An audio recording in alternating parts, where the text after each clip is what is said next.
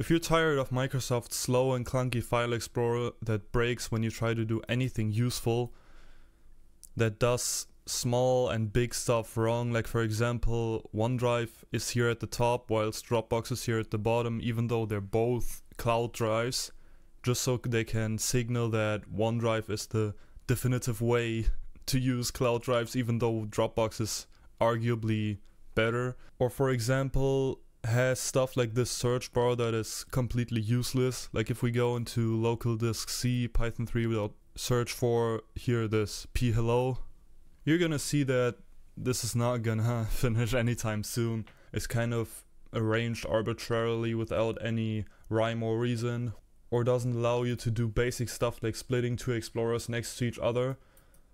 Then I have a solution for you. Introducing Dora, an up-and-coming file explorer that's currently in alpha but in active development. It's a massive step up from the normal file explorer and does many things right that Microsoft, the multi-billion-dollar corporation, seemingly can't. Like if we try to do something extremely rudimentary like remove the sidebar, you'll see it's not possible. You can resize it, yeah, but it's gonna stay there forever. It's one of these small things that Dora just does better, like you can just click it away. Then another thing, a massive pain point of Microsoft File Explorer, the search bar. Like if we go into local disk C, Python, scripts, and we search for this pip.exe, it's 2 folders deep. You would think it's gonna find it fast, right? But nah. You could leave this running forever and it's never gonna find, like it's gonna find something at some point, but that's just, it's not usable. It's a useless feature. They could just remove it and it would be the same. So if we go over here in Dora and click Ctrl+F, or we just go into search and we do the same thing, pip.exe, you're gonna see it instantly found it. Instantly. Another thing, it's just better to look at. It has a modern interface that the old File Explorer doesn't.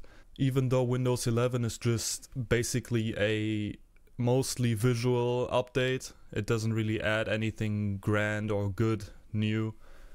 It still kind of looks like it was made in 2005.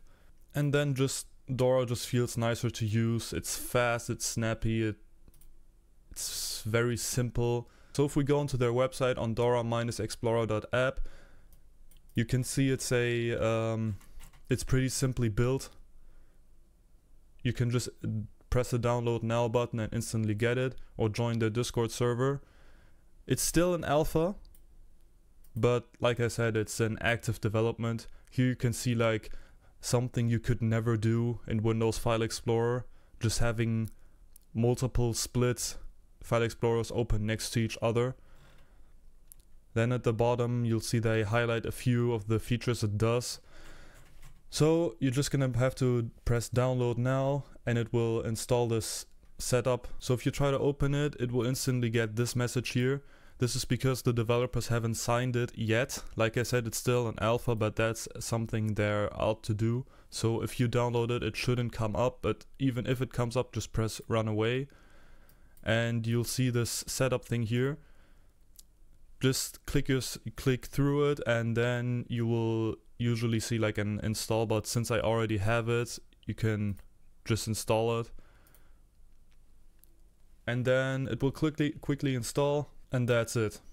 It opens simply. You have your home menu, you can pin files, you can scroll around, you can do anything you want.